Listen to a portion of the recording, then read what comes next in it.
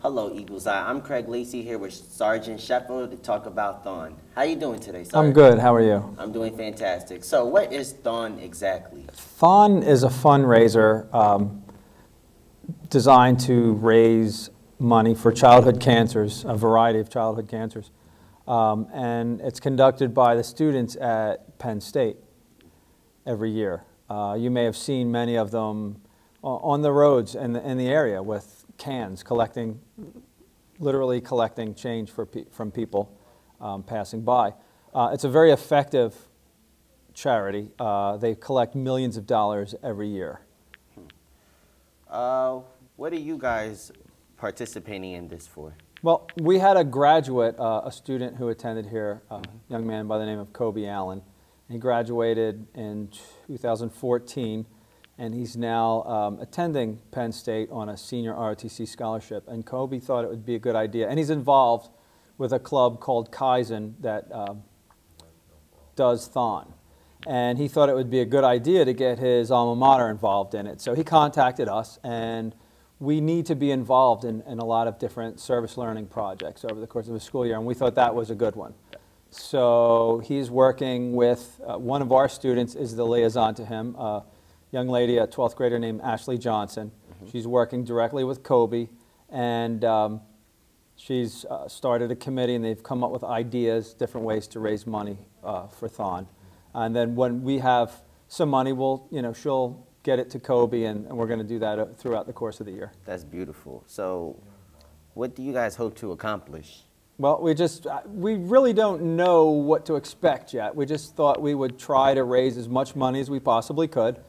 The students had a bake sale earlier in the year. They're planning a raffle right after Thanksgiving. In December, they're planning an event with children and Santa Claus, and I'm not exactly sure what they have going on with that. And then later in the late winter, early spring, they're planning kind of an overnight marathon-like dance that they're going to get cooperation from Unidad with. So I don't have a lot of particulars on those events yet, but as we have them, we'll get them out to everyone through the use of Eagle News, as well as our bulletin board outside the JROTC room and announcements around the building. So is it just one selective cancer, or is it for all kinds? No, childhood cancer in general. Okay. And I'd also like to say we have a box in our classroom, room 109 on the first floor in the art wing and down there in the corner. And anybody who wants to can come by anytime and donate directly with that box. We've managed to get a lot of money already with that, so that's awesome. That's working out well.